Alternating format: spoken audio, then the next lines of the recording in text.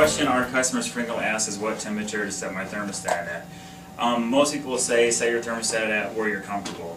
You can to an extent. I mean, if it's air conditioning and it's summertime and you want your house to be 70 degrees, it's not probably a very good idea to set your temperature that low. 115 degrees in Arizona, basically your air conditioner is designed to keep your house about 30 degrees cooler than the outdoor temperature. So if it's 115 out, that's 85 in your house. You can set your thermostat at 78, it's a pretty comfortable level, but your system's working very hard to achieve that degree of 78. I typically don't recommend that you set your thermostat any lower than 76. A lot of times the reason being, depending on the insulation of your home and some other factors that go along with it, like I was telling you before, if your air conditioner is working very hard on a 115 degree day, at 76 it may not ever reach that temperature, or it may run for a very, very long time.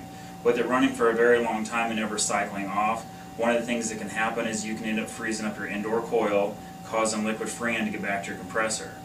That's not a good thing. It can damage your compressor and damage your system. Also, if you freeze your coil up enough, your air conditioner is going to stop working even though there's nothing wrong with it. It just can't achieve that type of temperature when it's that hot outside.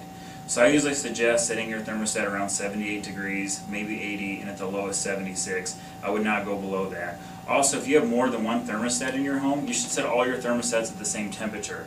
I know a lot of people like it cooler on one side of the house and warmer on the other, or upstairs, downstairs, but the problem with doing that is if you have them set at two different temperatures, one of your system is working really hard to cool your whole house down now. So now you're using one system to cool your home down, and what's going to happen is the same thing as if you set it too low. You're going to freeze up your coil, you're going to cause damage to your unit, and so on and so forth. So set all your thermostats at the same temperature so that way your house works as it's designed.